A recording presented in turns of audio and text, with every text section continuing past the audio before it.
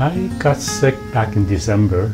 My wife was seeing John for other reasons, and when I became diabetic, I felt I need advice from a natural doctor.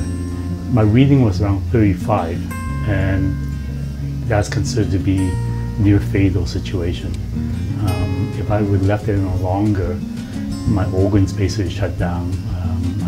I would be dehydrated, and I basically died. He treated me in several aspects. He suggested what type of food I'd be eating. I became more of a vegetarian, more towards the raw food side. And also he treated my organs, especially my liver, to be able to make sure my body function, my organ function was good. Right now, my readings, I'm no longer diabetic. After 6 weeks under his guidance,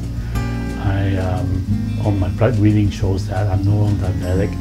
And as of 2 months afterwards, I took another blood reading, and my blood reading has gone from good to excellent.